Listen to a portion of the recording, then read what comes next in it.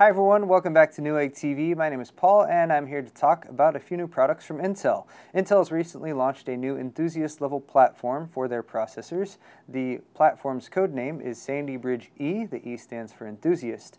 It corresponds with the new socket for their new processors. The socket is 2011, as well as a new platform controller hub within the X79 chipset that will go in the motherboards that also support these processors. So for starters, here are a couple retail box versions of these processor, and at launch we have two available. This one here is the Core i7 3930K, and the K of course stands for unlocked, so this is a fully unlocked processor ready for overclocking. And as far as the frequency clock speed that this runs at, it is 3.2 gigahertz and it has a 3.8 gigahertz turbo boost. There's a couple differences between this one here and the 3960X, so I'll just go over those really quickly. The 3960X here in the back is the Extreme Edition, so it's just about the best that you can get as of the filming of this video. Clock speeds for the 3960X are 3.3 gigahertz standard clock speed and 3.9 gigahertz turbo boost. The L2 cache on the 3960X is 1.5 megabytes, that is 256K per core. That's the same for the 3930K. You do get a little bit more L3 cache with the 3960X. You get 15 megabytes and you get 12 megabytes for the 3930K. Both of these processors have a thermal design power or thermal envelope of 130 watts. They are both fairly large processors comparative to more recent processors, particularly the original Sandy Bridge, as well as going back to, say, the Socket 775 processors. It actually is a 435 square millimeter die size, and as mentioned in the intro, this is a new socket, 2011, and there are actually 2011 gold contacts on the bottom of this processor that make contact with the socket in the motherboard. Another reason this processor is so big is it has 2.27 billion transistors, all right inside there in the CPU die. Now these Sandy Bridge E processors are enthusiast level processors. Both of them are 6-core and 12-thread processors using Intel's hyper-threading technology. Now to explain the difference between enthusiast level processors and mainstream processors, which is how Intel classifies their CPUs, we'll go back down in the history books just a few years so we can specify which is which. Intel's Core i3, i5, and i7 brand, and actually started with Core i7 and the launch of the 1366 platform, and that was back in late 2008. Actually, we have a 1366 system set up right here on my left. That hung around for a while, and then they introduced, that was the enthusiast level. It hung around for a while, and then they introduced the mainstream version of Core i3, i5, and i7 processors in early 2010. That started with the 1156 socket and Clarkdale and Linfield CPUs. In 2011, they launched Sandy Bridge, like this one right here. Sandy Bridge was the 1155 socket.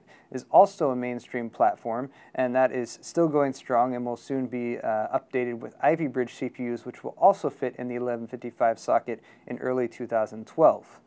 Now, going back to the enthusiast platform, the 1366 socket Nehalem CPUs have been around for just about 3 years now, and it's finally time for the enthusiast users to get a bit of a boost. So, going back to these processors here, we have the i7 3960X and 3930K. So let's just talk about a few more bits of technology that are integrated in the Sandy Bridge E processors, and the best comparison for that is going to be the Sandy Bridge processors. Actually, both processors are developed on the same microprocessor architecture, that is Sandy Bridge. It is a 32 nanometer manufacturing process, and essentially you get additional cores and a few additional technologies with Sandy Bridge E, as well as the 32 nanometer Sandy Bridge manufacturing process that enables new instruction sets such as AVX and AES-NI.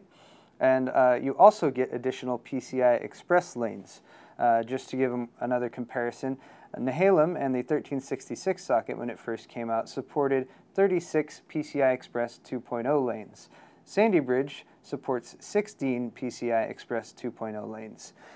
Sandy Bridge E, by comparison, has 40 PCI Express lanes, and those are all PCI Express 3.0 compliant, and we'll hopefully be seeing some PCI Express 3.0 video cards, and other products coming out in 2012.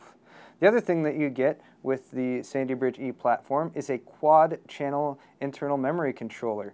And as compared to the triple-channel internal memory controller that you got with Nehalem, you actually get up to 100% increased memory bandwidth using the quad-channel memory.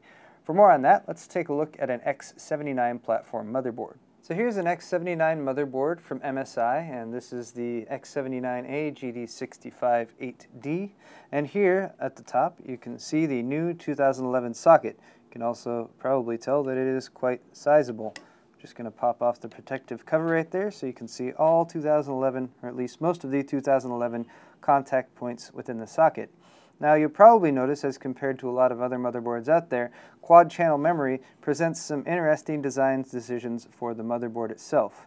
That quad-channel memory controller that's integrated into the processor requires a lot of traces in the motherboard PCB to transmit all that data and provide all of that available bandwidth from the memory slots here and here to the processor itself.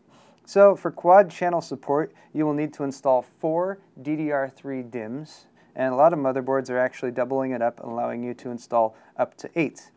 The X79 platform and the IMC in the Sandy Bridge E processor will also allow for single, dual, or triple channel memory mode, but if you're an enthusiast and you're investing in this platform, you're probably going to want to go with a 4 DIMM memory kit so you can take advantage of that.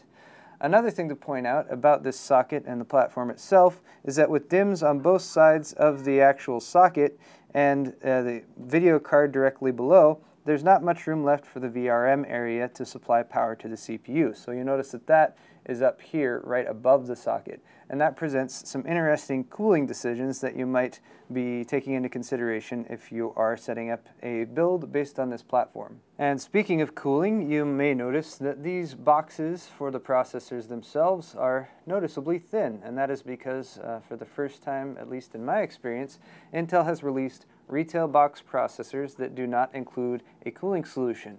Again, for the enthusiast level platform, the assumption is that enthusiasts like a variety of cooling options to choose from.